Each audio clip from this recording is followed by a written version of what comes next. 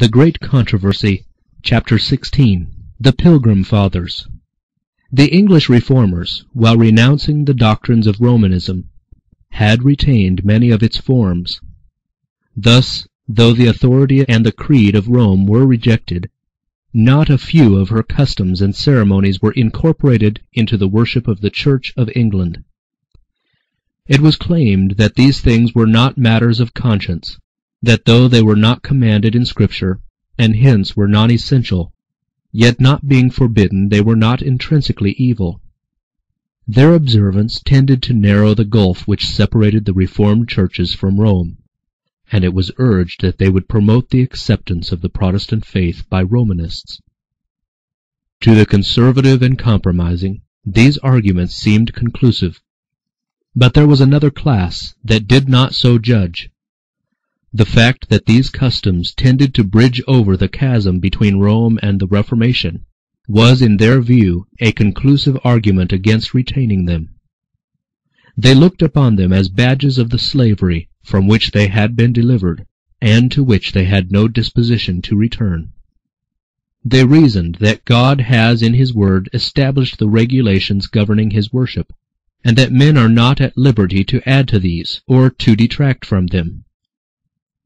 The very beginning of the great apostasy was in seeking to supplement the authority of God by that of the Church.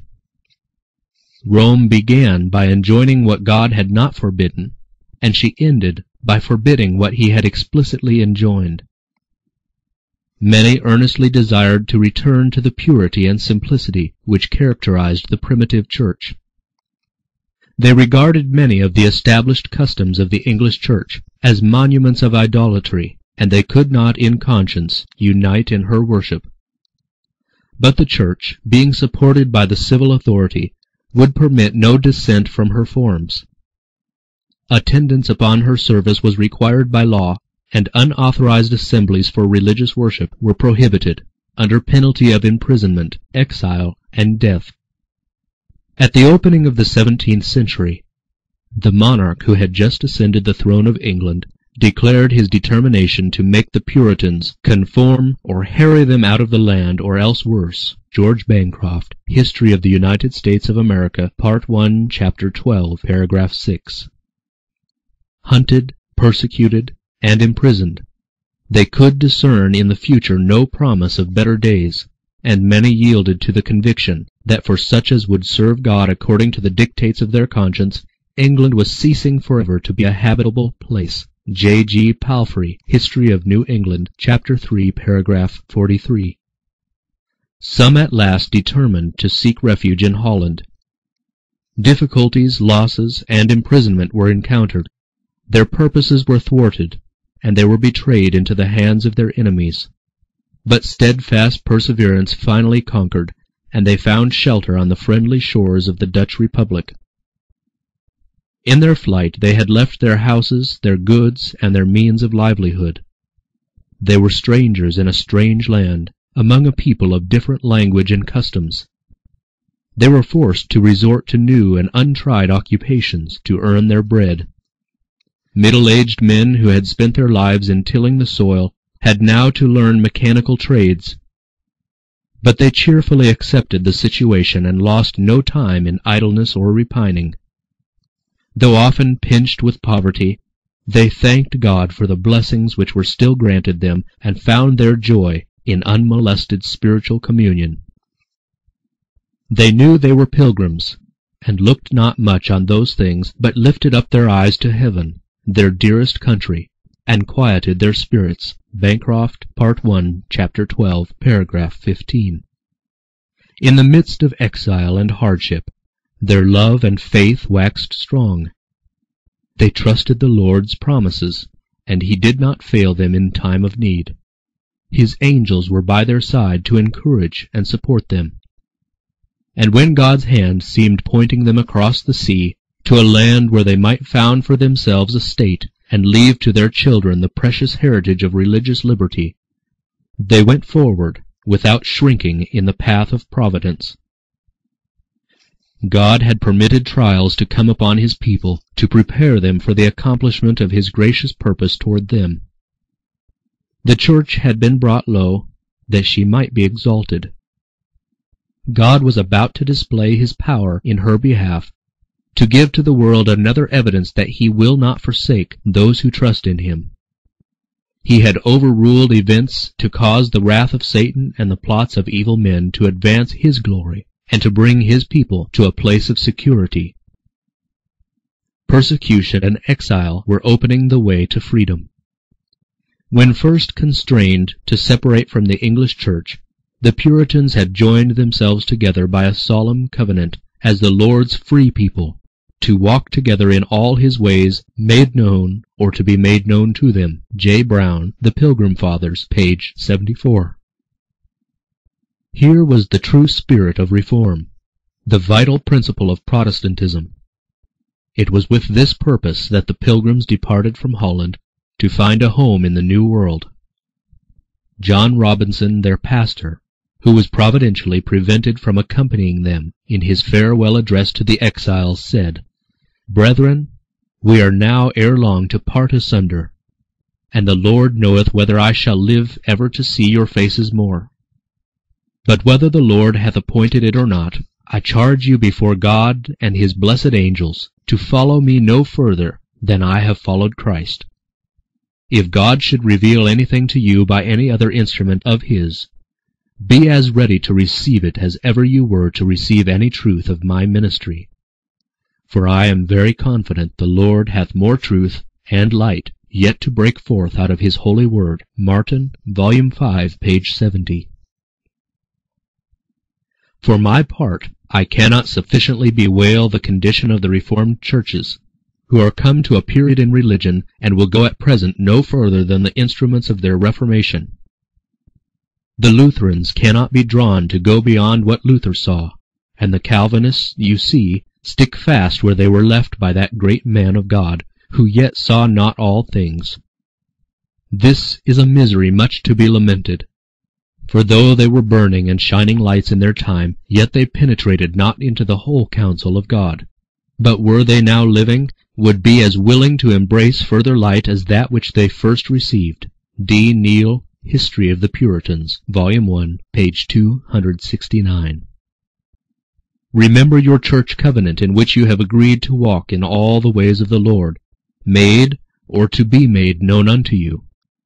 Remember your promise and covenant with God and with one another, to receive whatever light and truth shall be made known to you from his written word.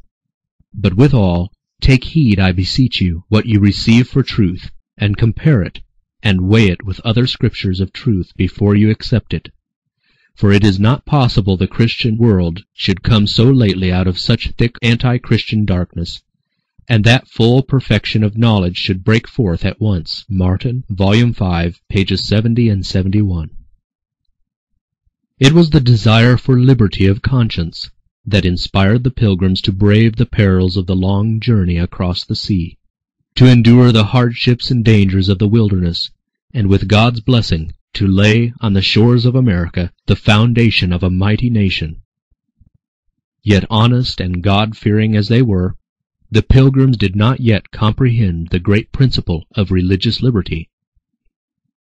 The freedom which they sacrificed so much to secure for themselves, they were not equally ready to grant for others.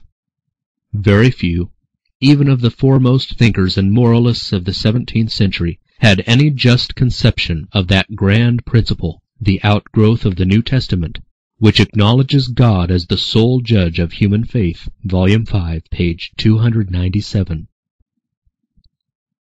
The doctrine that God has committed to the Church the right to control the conscience and to define and punish heresy is one of the most deeply rooted of papal errors. While the Reformers rejected the creed of Rome, they were not entirely free from her spirit of intolerance.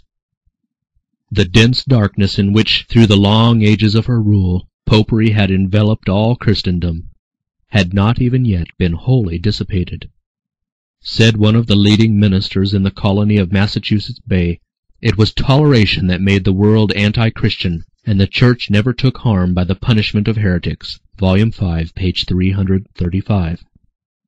The regulation was adopted by the colonists, that only church members should have a voice in the civil government. A kind of state church was formed, all the people being required to contribute to the support of the clergy, and the magistrates being authorized to suppress heresy. Thus the secular power was in the hands of the Church. It was not long before these measures led to the inevitable result, persecution. 11 years after the planting of the first colony, Roger Williams came to the New World. Like the early Pilgrims, he came to enjoy religious freedom. But unlike them, he saw, what so few in his time had yet seen, that this freedom was the inalienable right of all, whatever might be their creed. He was an earnest seeker for truth, with Robinson holding it impossible that all the light from God's Word had yet been received. Williams was the first person in modern Christendom to establish civil government on the doctrine of liberty of conscience, the equality of opinions before the law. Bancroft, Part 1, Chapter 15, Paragraph 16. He declared it to be the duty of the magistrate to restrain crime, but never to control the conscience. The public, or the magistrates, may decide, he said, what is due from man to man. But when they attempt to prescribe a man's duties to God, they are out of place, and there can be no safety. For it is clear that if the magistrate has the power, he may decree one set of opinions or beliefs today, and another tomorrow, as has been done in England by different queens and kings, and by different popes and councils in the Roman Church, so that belief would become a heap of confusion. Martin, Volume 5, page 340. Attendance at the services of the established church was required under a penalty of fine or imprisonment. Williams reprobated the law. The worst statute in the English code was that which did but enforce attendance upon the parish church. To compel men to unite with those of a different creed, he regarded as an open violation of their natural rights. To drag to public worship the irreligious and the unwilling seemed only like requiring hypocrisy. No one should be bound to worship, or, he added, to maintain a worship against his own consent. "What," exclaimed his antagonist, amazed at his tenets, "is not the laborer worthy of his hire?" "Yes," replied he, "from them that hire him." Bancroft, Part 1, Chapter 15, Paragraph 2. Roger Williams was respected and beloved as a faithful minister, a man of rare gifts, of unbending integrity and true benevolence. Yet his steadfast denial of the right of civil magistrates to authority over the Church, and his demand for religious liberty, could not be tolerated. The application of this new doctrine, it was urged, would subvert the fundamental state and government of the country. Part 1, Chapter 15, Paragraph 10. He was sentenced to banishment from the colonies, and finally, to avoid arrest, he was forced to flee, amid the cold and storms of winter, into the unbroken forest. For 14 weeks, he says, I was sorely tossed in a bitter season, not knowing what bread or bed did mean, but the raven fed me in the wilderness, and a hollow tree often served him for a shelter. Martin, Volume 5, pages 349 and 350.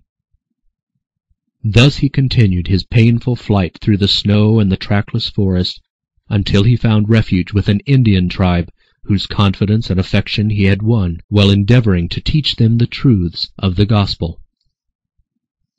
Making his way at last, after months of change and wandering, to the shores of Narragansett Bay, he there laid the foundation of the first state of modern times that in the fullest sense recognized the right of religious freedom. The fundamental principle of Roger Williams' colony was that every man should have liberty to worship God according to the light of his own conscience. Volume 5, page 354. His little state, Rhode Island, became the asylum of the oppressed, and it increased and prospered until its foundation principles, civil and religious liberty, became the cornerstones of the American Republic. In that grand old doctrine which our forefathers set forth as their Bill of Rights, the Declaration of Independence, they declared, We hold these truths to be self-evident, that all men are created equal, that they are endowed by their Creator with certain unalienable rights, that among these are life, liberty, and the pursuit of happiness. And the Constitution guarantees in the most explicit terms the inviolability of conscience. No religious test shall ever be required as a qualification to any office of public trust under the United States. Congress shall make no law respecting an establishment of religion or prohibiting the free exercise thereof.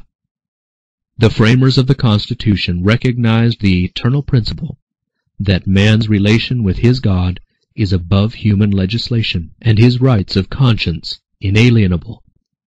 Reasoning was not necessary to establish this truth. We are conscious of it in our own bosoms. It is this consciousness which, in defiance of human laws, has sustained so many martyrs in the tortures and flames. They felt that their duty to God was superior to human enactments, and that man could exercise no authority over their consciences. It is an inborn principle which nothing can eradicate. Congressional Documents, Serial Number 200, Document Number 271. As the tidings spread through the countries of Europe, of a land where every man might enjoy the fruit of his own labor and obey the convictions of his own conscience, thousands flocked to the shores of the New World. Colonies rapidly multiplied. Massachusetts, by special law, offered free welcome and aid at the public cost to Christians of any nationality who might fly beyond the Atlantic to escape from wars or famine, or the oppression of their persecutors.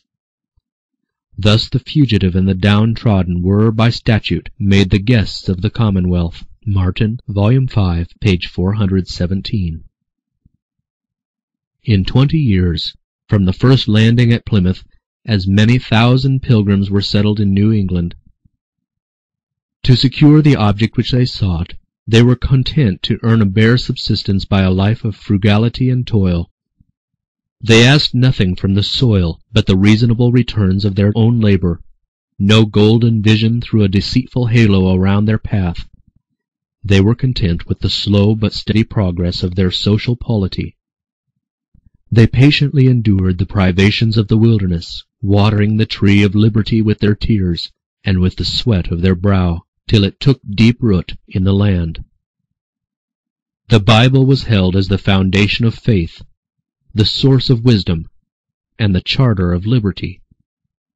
Its principles were diligently taught in the home, in the school, and in the church, and its fruits were manifest in thrift, intelligence, purity, and temperance. One might be for years a dweller in the Puritan settlement and not see a drunkard or hear an oath or meet a beggar. Bancroft, Part 1, Chapter 19, Paragraph 25. It was demonstrated that the principles of the Bible are the surest safeguards of national greatness. The feeble and isolated colonies grew to a confederation of powerful states, and the world marked with wonder the peace and prosperity of a church without a pope and a state without a king. But continually increasing numbers were attracted to the shores of America, actuated by motives widely different from those of the first pilgrims. Though the primitive faith and purity exerted a widespread and molding power, yet its influence became less and less as the numbers increased of those who sought only worldly advantage. The regulation adopted by the early colonists of permitting only members of the church to vote or to hold office in the civil government led to most pernicious results. This measure had been accepted as a means of preserving the purity of the state, but it resulted in the corruption of the church. A profession of religion being the condition of suffrage and office-holding, many, actuated solely by motives of worldly policy, united with the church without a change of heart. Thus the churches came to consist, to a considerable extent, of unconverted persons. And even in the ministry were those who not only held errors of doctrine, but who were ignorant of the renewing power of the Holy Spirit. Thus again was demonstrated the evil results so often witnessed in the history of the Church from the days of Constantine to the present, of attempting to build up the Church by the aid of the state, of appealing to the secular power in support of the gospel of him who declared, "My kingdom is not of this world," John 18:36. The union of the Church with the state, be the degree never so slight, while it may appear to bring the world nearer to the Church, does in reality but bring the Church nearer to the world. The great principle so nobly advocated by Robinson and Roger Williams, that truth is progressive, that Christians should stand ready to accept all the light which may shine from God's holy word, was lost sight of by their descendants. The Protestant churches of America, and those of Europe as well, so highly favored in receiving the blessings of the Reformation, failed to press forward in the path of reform.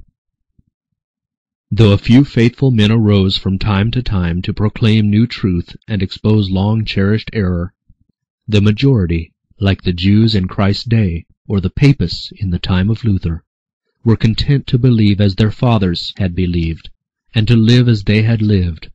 Therefore, religion again degenerated into formalism, and errors and superstitions, which would have been cast aside had the Church continued to walk in the light of God's Word, were retained and cherished.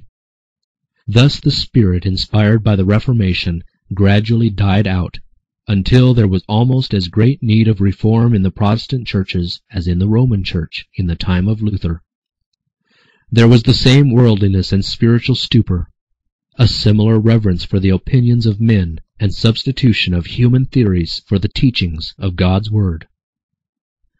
The wide circulation of the Bible in the early part of the 19th century, and the great light thus shed upon the world, was not followed by a corresponding advance in knowledge of revealed truth, or in experimental religion. Satan could not, as in former ages, keep God's Word from the people.